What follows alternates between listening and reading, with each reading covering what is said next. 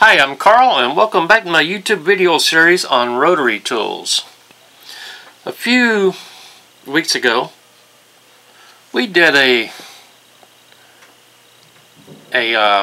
project with this on how this would work with Hot Wheel cars modification. And you may have watched that, you may haven't, but I would suggest you go back and check it out. And we found out that this is not totally useless. It does actually work on a project. So this time we're going to put this one aside. We're going to look at this Bauer, sold by Harbor Freight, just like this thing. Yeah, I called this a thing, not a rotary tool.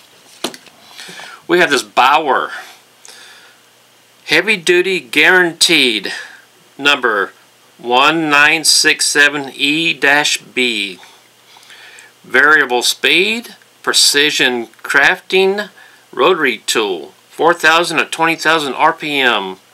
It comes with a 35-piece accessory kit that's encased in this plastic reusable case. Engraving, sanding, and cutting. So let's turn it over. Let's see if I can read this upside down. Okay, I'm going to use this as a pointer right here.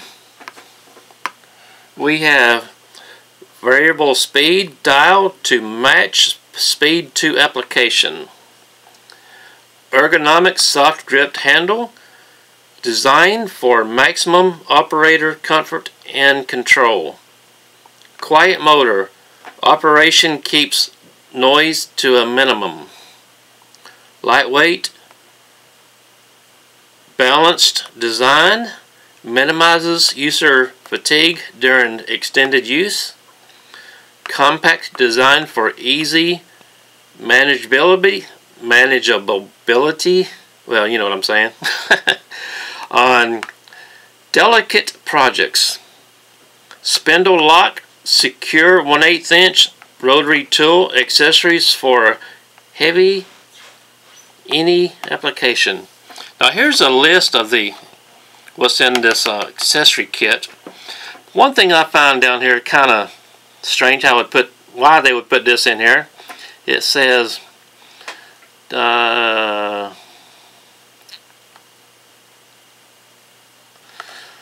if I can find it. 1 power adapter, 2 times collet nut, 2 times 3.2 inch collet. Oh, that's what I'm talking about, the collet nut. Why would they have to put the collet nut as an accessory? That doesn't make any sense. But let's see here. Diamond wheel point. But I want to do this and let you zoom in on that if you're interested in it. Whoops. There we go. See if I can get that in the camera. But anyway, that's what's the ingredients in this package. And yes, I did say ingredients. Okay, let's cut this thing open. Now, like I said, I bought this at Harbor Freight and I paid $30 for it. And I'm thinking I might have paid too much, considering what it is. Because you can get a nice rotary tool on eBay or Amazon with a flex shaft and everything else that you may need to go with it for $20–25 bucks. So let's look at this anyway. Let's put this right there. Let's take this thing out.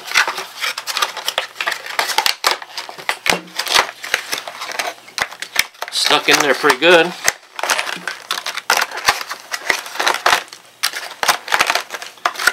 Come on now, that's a pretty long cord.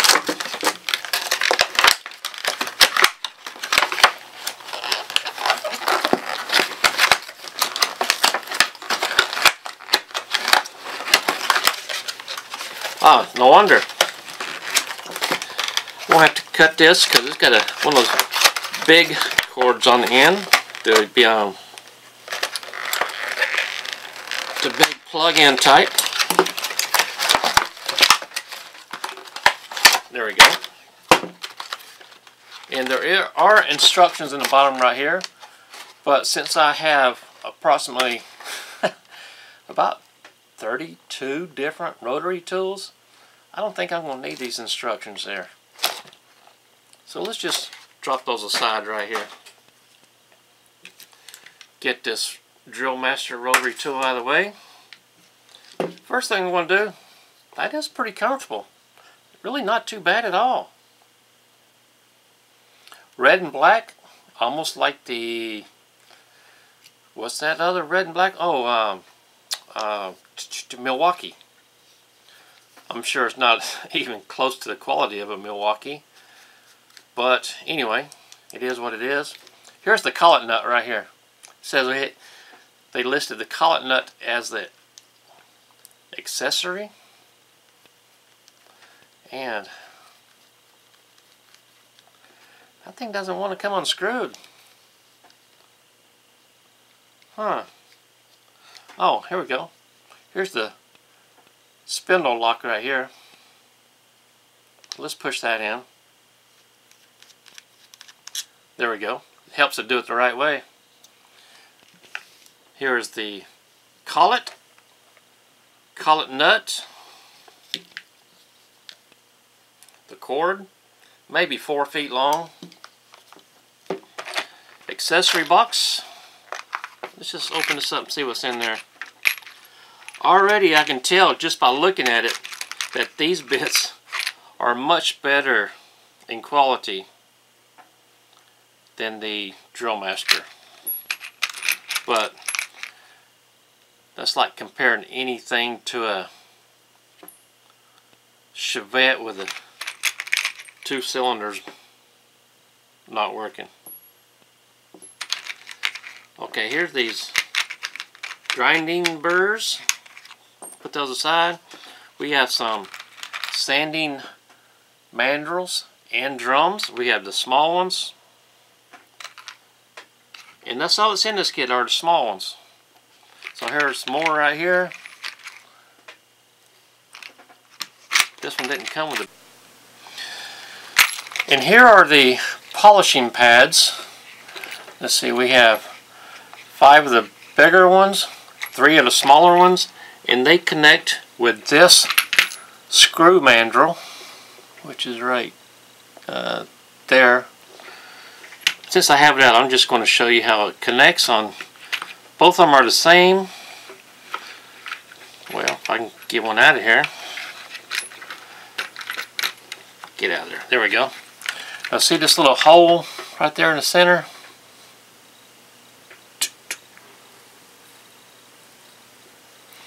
Take the screw tip, just twist it on in there. Easy as 1, 2, 3. Then you'll put your polishing compounds on here. I have a couple of videos showing that. We're not going to go into that right now in this video. But pretty self-explanatory, not too bad. Oh, there's 6 of these, excuse me, 6 of these small ones. They're double stacked. So I got 6 each, 6 big ones and 6 little ones. Okay, we'll put that in there. So we're going to pick this collet, and we're going to, there's not a drill bit in here, so we're just going to take this bit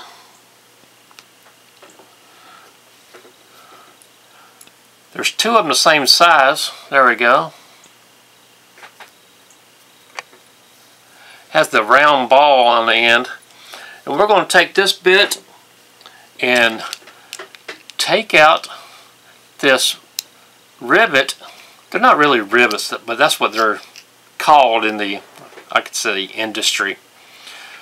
They're really posts that are pressed down. But anyway, we're going to drill out this rivet, take the chassis off this body, this Hot Wheel car, that I don't have any plans on using this for anything else. So it should fit in this collet. So let's put this collet into the Bauer Rotary tool. There we go. Put this on there. Push in the lock button. And put this not all the way in. So I'm going to push it all the way in and pull it out like a 1/16 of an inch. Take this, tighten it up.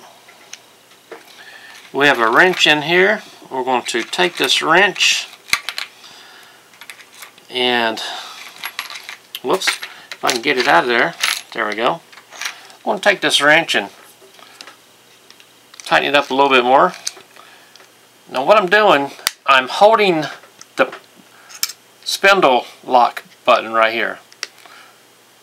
You push that in when you want to tighten this up. There we go. Now we didn't really go over this handle. Let's do this real quick. Here is the speed control. It goes up to number 5 at the max. 1 is the least. Here's the off and on switch right here. It has some air vents on each side. And here's some more air vents right here on each side. I don't see any place to get in here and replace brushes anywhere, so that's not an option. So here's the specs. Don't really need to go into those right now, do we?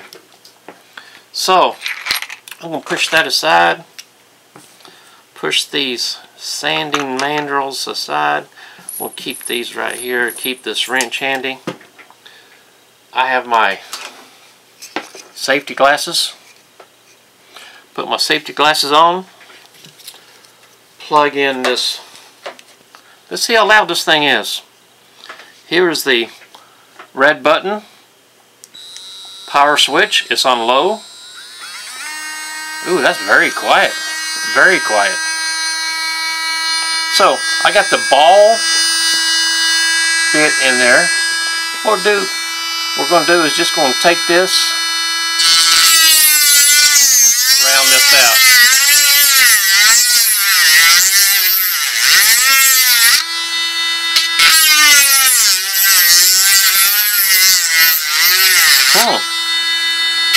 Really not doing a bad job at all on this. Ooh, it just died. There we go. It turned off. So, there we go. Push that in there. Wringing out those rivets. So let's do the second one.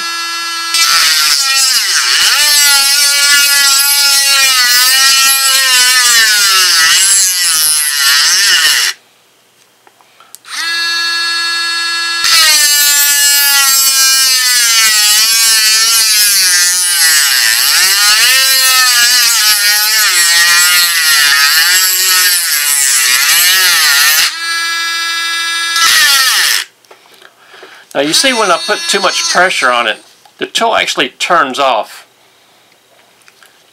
Instead of bogging down and keep it turning and running the motor, it just turns off. So let's see if I ream those out enough. See if we can pop this out. There we go. Not quite yet. Let's try this side. There you go. That one popped out. Let's ream this one a little bit more.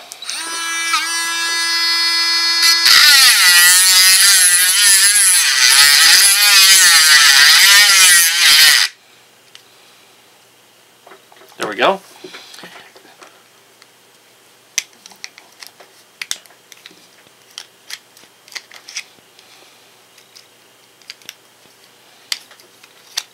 Sometimes these are a little bit trickier to get out than others,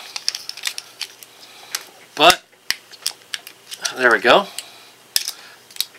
So that's how you take the chassis off of a Hot Wheel. Really nothing to it. Just took the windscreens out. Windows, windscreen, windshield, whatever you want to call it, depends on where you're from. Here's the purple wheels. If you ever wondered about the Hot Wheels, it kind of looks like a stick pin, right? The axle. Let's see here if I can get that better. or a nail. So I'll save these for a future project. I'm mainly saving it for the axle and not the wheels. Here's the chassis. I'm just going to go ahead. Ooh, there's batteries in there. Why are there batteries? Ooh, looks like there was a light in on. Maybe I took apart this wrong. The wrong Hot Wheel. Well, it's too late now. I didn't like it anyway.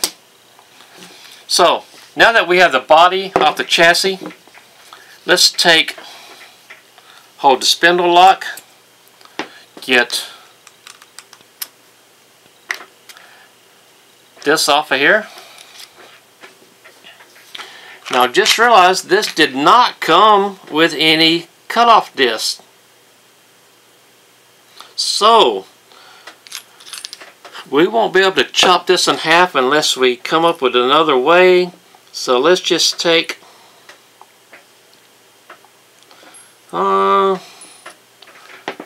just for fun, let's just take this cone bit, put it in here, and since I don't want to use any accessory from another kit, we won't be able to chop this in half. So let's just take this right here and let's just do a little grinding right here. Okay, so I'm going to zoom in.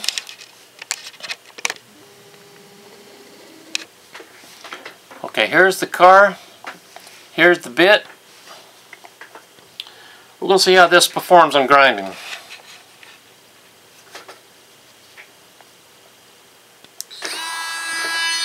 It's on the high speed.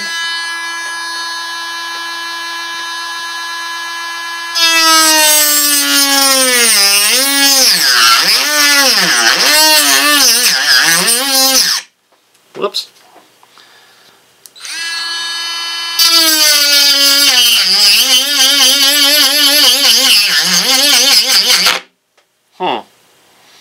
Went all the way through.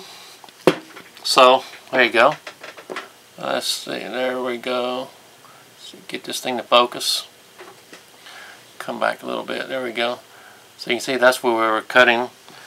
Let's go ahead and do this side too. That went pretty quick. So let me hold it this way this time.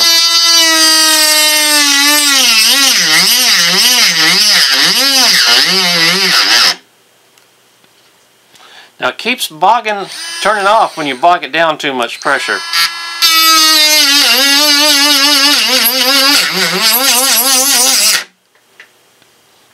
Okay, that was cut all the way through.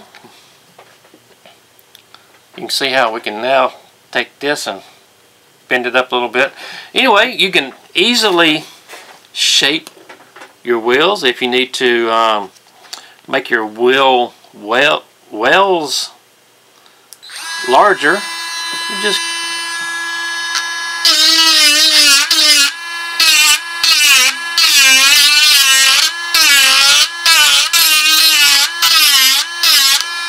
there we go.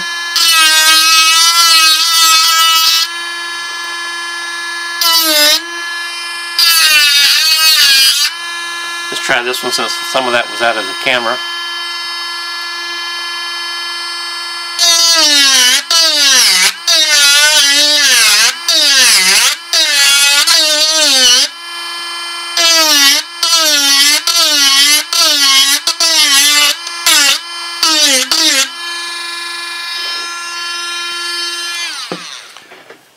Let's see, there we go.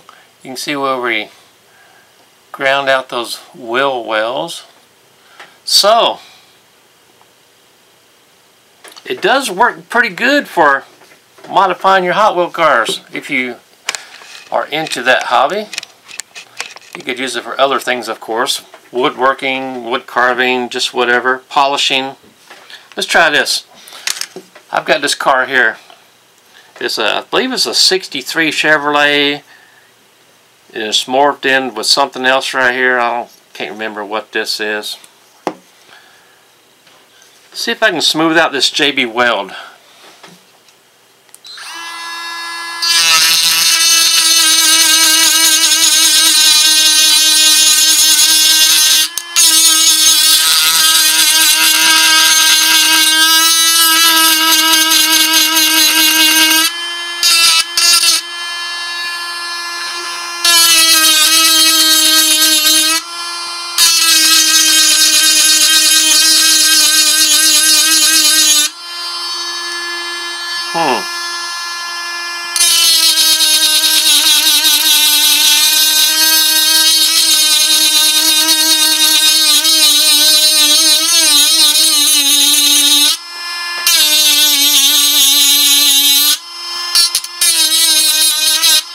Anyway, turn that off. You can see where it's already ground that down. See how this side was, and turn it. It does work. Now,